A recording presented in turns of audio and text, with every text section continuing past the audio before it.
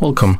If you want to get iOS launcher on your VIVO Y11s, for the first you have to go for this Play Store, tap on the search pool and type iOS launcher. You can also take it from the quick list. We have to get this application from the routine developer, so let's install. Let's open.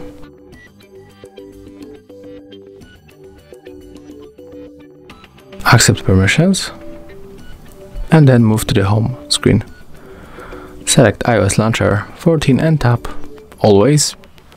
Okay, it disappeared, but if it's show again, just click as always. Then tap on that. We got it. And as you can see right now, we are here with this iOS theme.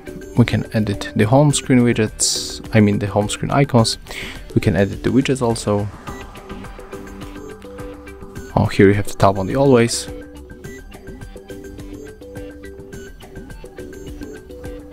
Okay, let's go back. It's some kind of debug, but don't worry. We have to move for the apps and notifications. Move to the default and select the home application. Tap on the iOS launcher. And as you can see, we are back. So don't worry. And of course, when you open this up one more time, you can customize here other things, even the animation on the blur effect. So just have fun and customize it like you want. Thank you guys for watching. Leave thumbs ups, comments, and subscribe to our channel. See ya!